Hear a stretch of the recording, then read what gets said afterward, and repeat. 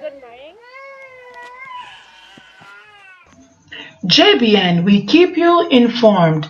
They named her Blessing. Please remember to like, subscribe, share, leave us a comment, and click the notification bell to receive our daily news items.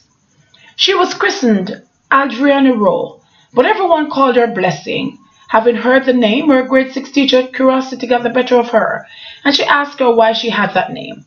Rowe was only too happy to oblige, as she immediately shared the story with her. Miss, when my mother was pregnant with me, gunmen came and opened fire.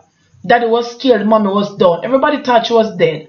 But then they found out that she wasn't, and she was pregnant with me. So when me born, me called me Blessing. That is the story that Rowe told to her teacher, Alecia Timoll Edwards. Rowe was struck down by a truck Monday evening at the entrance to Savannah Cross on the Bustamante Highway as she tried to cross the road. Isolyn Morgan, grandmother of the 11-year-old, is a broken woman. My son dead. Gunman kill him in 2010 and him left him baby for me take care of her. And she come in on my hand like a little parcel, so me have her till she 11-year-old now, she cried. The child's mother, Diana Sparkle, sat inches away, tears streaming down her face, being consoled by friends. She was too shaken to utter a word. Sunday night she down at my house later and she said, Grandma, me want some of your chicken, you know. And I said to her, the chicken in the fridge, so tomorrow when you come from school you will get it, Morgan said. Oh God, she never come back to get the chicken.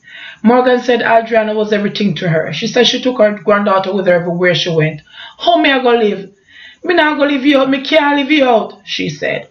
Meanwhile, back at Cross Primary, Aldrianna's teacher said she was a fun child who loved to sing.